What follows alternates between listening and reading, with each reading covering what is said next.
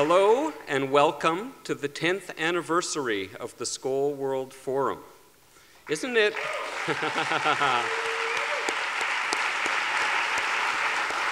Isn't it amazing that we've been coming together this way for an entire decade? While we still haven't quite solved all the problems in the world yet, I'm encouraged and inspired by the progress we see all around us. As the voices in the video so clearly articulated, we live in a time when we're interconnected as never before. Being part of this interconnected community and enjoying the company of inspired social entrepreneurs are two of the reasons I really enjoy coming to this forum every year. And I heard a story a few days ago that underscores why this may be. A little old lady sold pretzels on a street corner for $1 each. Every day, a young man would leave his office building at lunchtime, and as he passed the pretzel stand, he would leave her $1, but never take a pretzel. This offering went on for more than 3 years. The two of them never spoke. One day, as the young man passed the old lady's stand and left his $1 as usual, the pretzel lady spoke to him for the first time in 3 years. Without blinking an eye, she said, "They're $1.25 now."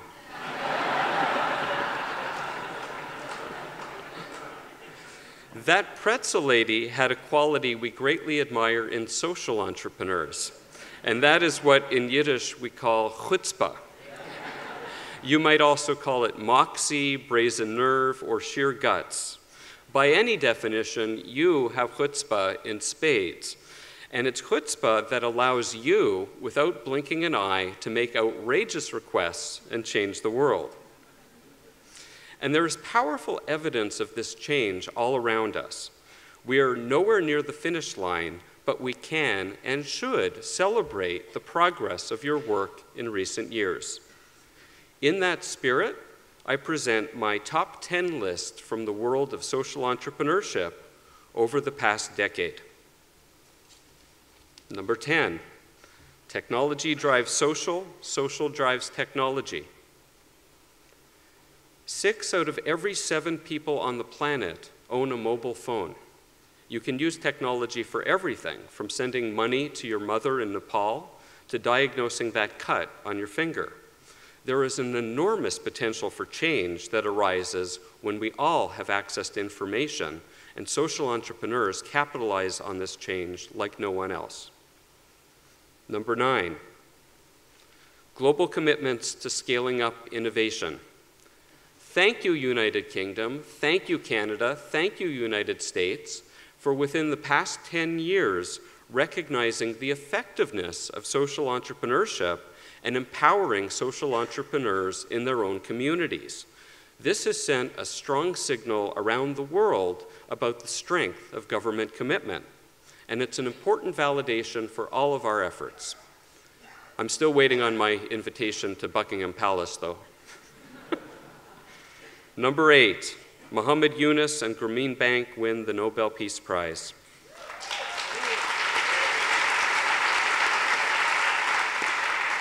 It doesn't get more impressive than this, the ultimate recognition for Muhammad Yunus, the ultimate social entrepreneur. Number 7, and who would have thought it, the next year, Al Gore and the Intergovernmental Panel on Climate Change also received the Nobel Peace Prize, a testament to the growing wave of social entrepreneurship in the world. Number 6, deforestation rates on the decline. This is a promising trend we're seeing in some parts of the world.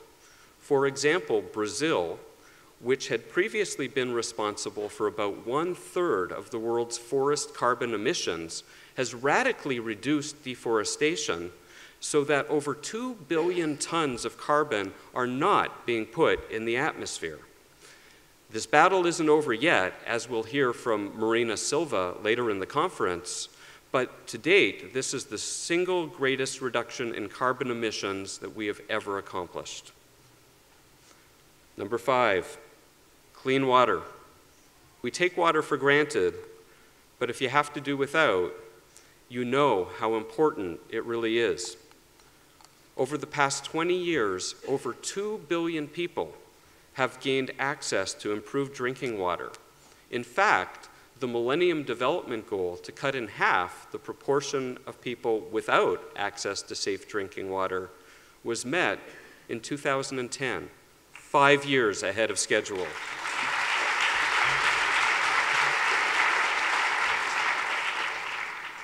Number 4, social entrepreneurship goes mainstream. 10 years ago, we may have been seen as rogue disruptors, on the edge, slightly off kilter. Today, social entrepreneurship has gone mainstream because of your success.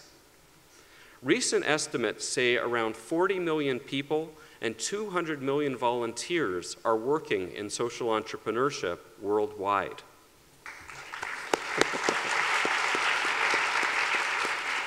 Number 3, shifting of markets towards sustainability.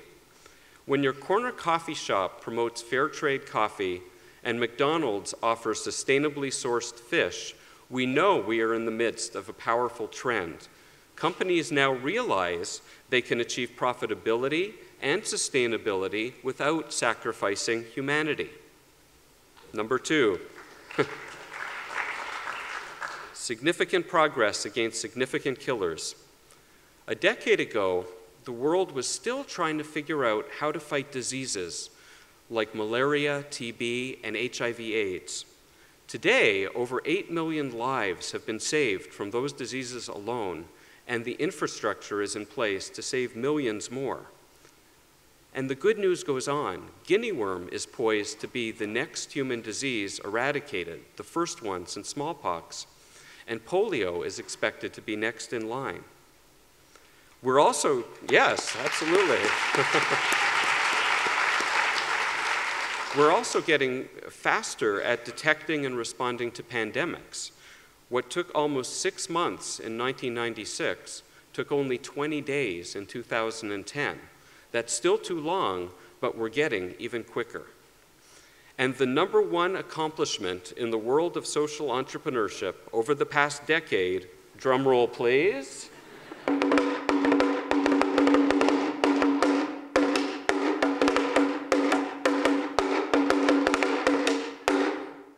thank you.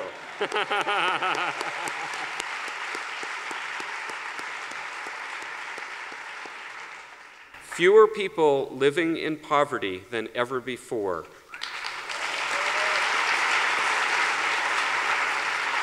For the first time since poverty trends have been monitored, poverty rates have fallen in every developing region. 20 years ago, almost half of the people in developing countries were living in poverty. Now, it's closer to 20%. If we continue along these lines, we could bring extreme poverty to virtually 0 within 1 generation.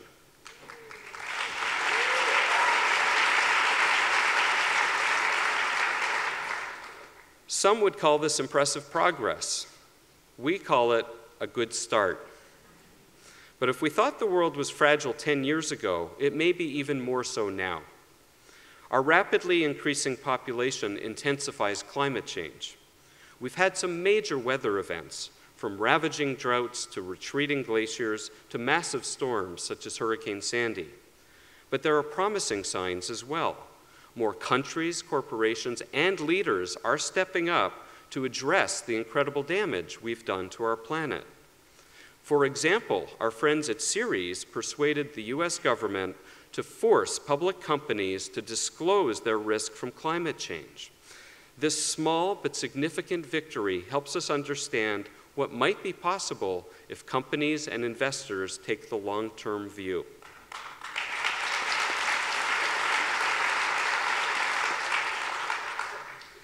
The list of challenges facing us in the next 10 years is long. The good news is you have all proven that large-scale positive change is possible. And I know that if anybody can solve these issues, it is you.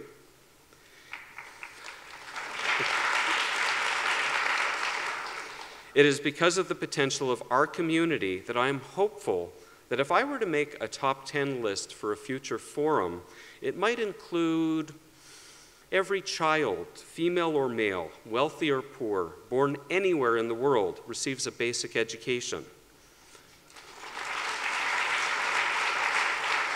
Or pandemics are found only in the history books. Weapons are sold only in antique stores. Ambitious? Yes. Possible? Absolutely. Because social entrepreneurs like you will keep doing it until we truly live in a sustainable world of peace and prosperity.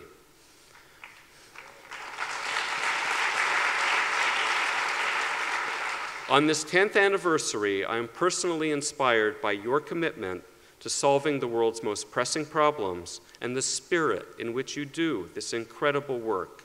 I thank you for your work on the front lines, from the bottom of my heart, for the privilege of your partnership. I look forward to what we will create together this week and in the years to come. Thank you.